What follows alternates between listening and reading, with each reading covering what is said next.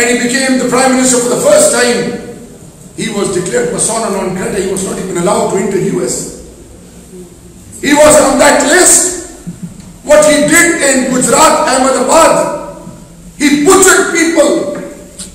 The world remains. And the consequence of that, Allah, as any key celebrity of India who is a Muslim, those who are from performing arts, this social media, through social media I am challenging Shahrukh Khan, Salman Khan, all those who have anything to do with India, but they are celebrities and from performing arts.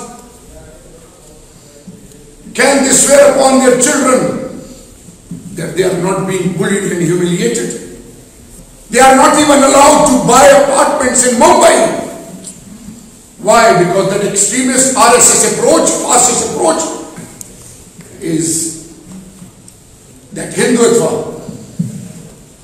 As I said, Veda doesn't encourage Hindus to bully humanity, but RSS approaches, Modi approaches, that since Muslims ruled India for more than 400 years, these Hindus, those Hindus were forcefully converted by Muslims, now either need to be forcefully converted Hindus or they'll be asked to leave India.